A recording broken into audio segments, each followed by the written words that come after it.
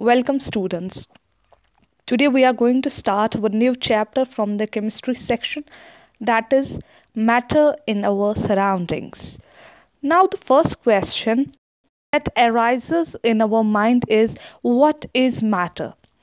So, students, matter is anything which occupies space and has mass.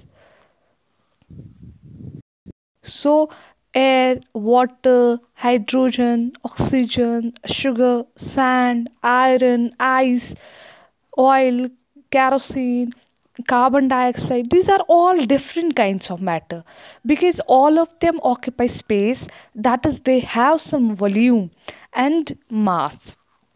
So, the only conditions for something to be matter are that it should occupy space and have mass.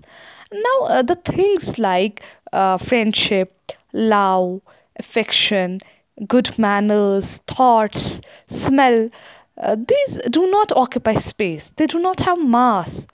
So, from the point of view of chemistry, things like friendship, love, affection, these are not considered matter. Although these things matter a lot in our everyday life, but these are not considered matter because they do not occupy space, they do not have mass.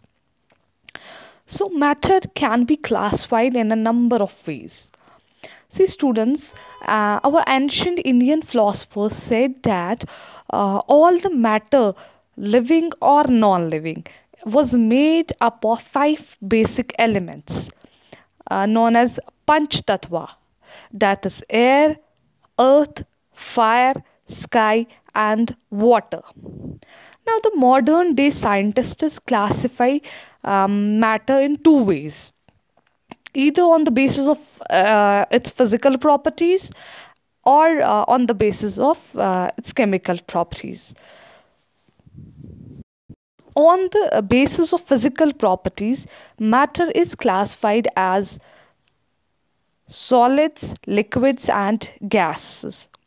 And on the basis of chemical properties, matter is classified into pure substances and impure substances. Then further it gets divided into pure substance gets divided into elements, compounds, and impure remains mixtures, homogeneous and heterogeneous. So in this chapter we will mainly study the classification of matter on the basis of its physical properties. Okay, so now, what are the characteristics of matter? What is matter made up of?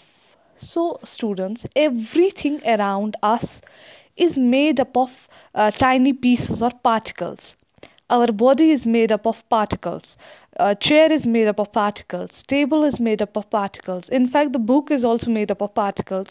And the number of particles and everything is, however, very, very large. If we take the small raindrop, that also contains about 10 raised to the power 21 particles of water.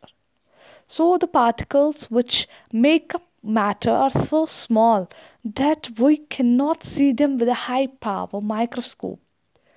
So, students, the first thing about matter is that every matter is made up of particles. And the particles of matter are very small, are so small that we cannot see them even with a high power microscope. And then the particles of matter have spaces between them. It means there are spaces present between the particles of matter.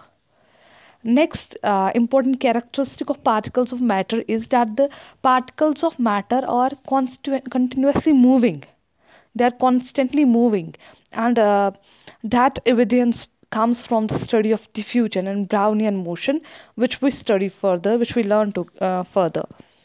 And last but not least, that the particles of matter attract each other. It means there are some forces of attraction between the particles of matter which bind them together.